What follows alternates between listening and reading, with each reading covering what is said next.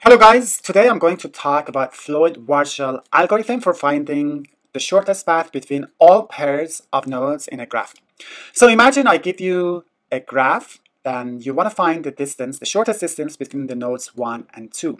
You could say that you can go directly from 1 to 2 and then the direct distance, the shortest distance would be 9 because I can go directly from 1 to 2.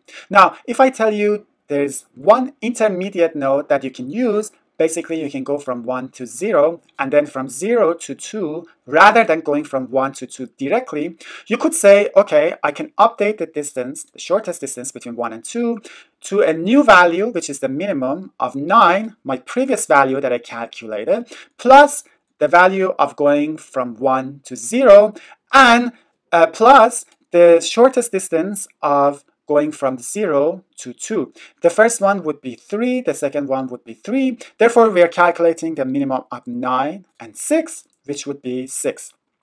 Now, what if I tell you there's yet another node that you can use? It's still between the path between 1 and 2.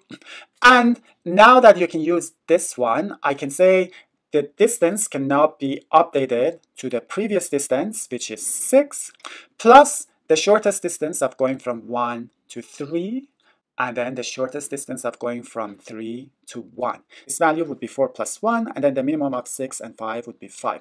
Therefore, I can go from 1 to 0, then to 3, then to 2 at a cost of 5.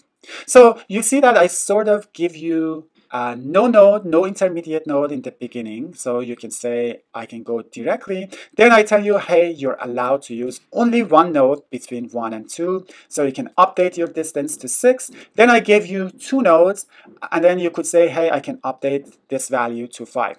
In the extreme, I can give you you're allowed to use all n nodes as an intermediate nodes. Therefore, you have much more freedom. Therefore, if we repeat this from 0 to 1 to 2 and then to n, the shortest path at the end should be the actual shortest path between 1 and 2. I can generalize this and say the shortest distance between all I and j using the k first nodes is shown by d of I and j and k, a function with 3 parameters that shows the shortest distance of going from I to j using the first k nodes. And then I can generalize the moment that I'm adding the kth node, and I can say whenever you're adding the kth node, you are comparing the case of going I to j with only k minus 1 nodes to the case that I go from I to k first using k minus 1 nodes, and then I go from k to j using k minus 1 nodes. And then I can generalize this minimum value that we calculated, which takes the minimum of this path, the direct path between I and j using k minus 1, and then I to k plus k to j. And I can sort of come with this recursive value. If you notice, the d of I and j and k now depends on d of I, j, k minus 1, d of I, k, k minus 1, and d of k, j, k minus 1. So each time, k depends on a value of k minus 1. All right, so now let's see an example. So this is a graph, this is a bigger graph, and the first thing I do is to create a matrix that shows the edge values, the weights between each I and j. For example, between 0 to 1, the edge value, the weight is 3. So 0 to 1, I put 3. And I do this for all the edges. And I put 0 for all to represent the distance, the shortest distance between each node to itself. So 1 to 1, 2 to 2, everything on the diagonal would be 0. And then if there's no node, if there's no edge between 2 nodes, for example, between 0 and 3, there's no edge, I can put an infinity to represent that. So this matrix, this initial matrix, is a direct translation of our graph. We haven't calculated anything yet. And let's write our recursive function that we just came up with here.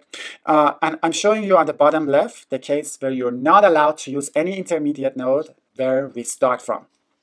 Now in this graph, if I tell you now you are allowed to use node 0 as intermediate, there are certain I and j, certain nodes that 0 is between the path between I and j is on the path between I and j, which we can update. For example, between 1 and 5, there's no edge, so the shortest path of the 1 and 5 was infinity. Now, when we are allowed to use 0, the shortest path between 1 and 5 is going from 1 to 0, 3, going from 0 to 5, 1, so the value gets updated to 4.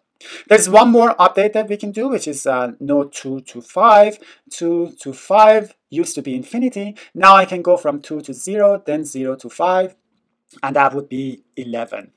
And remember, so far, we are only allowed to use node 0 as intermediate value.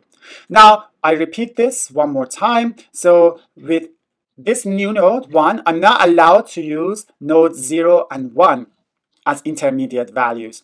And this way, I can go through all I and j and see what are the values that I can update. For example, for 0 to 2, I used to go from 0 to 2 by 10, but now I can go through 1, so 0 to 1, and then 1 to 2. That would be 9 rather than 10. Let's look at one more case, which was 2 to 5. It used to be 11. Now I can go from 2 to 1, then go to 0, then go to 5 for a cost of 6 plus 3 plus 1, which is 10. So I can keep doing this and then use the new nodes each time. And then once I use all the nodes, this matrix will get the shortest path between all I and j.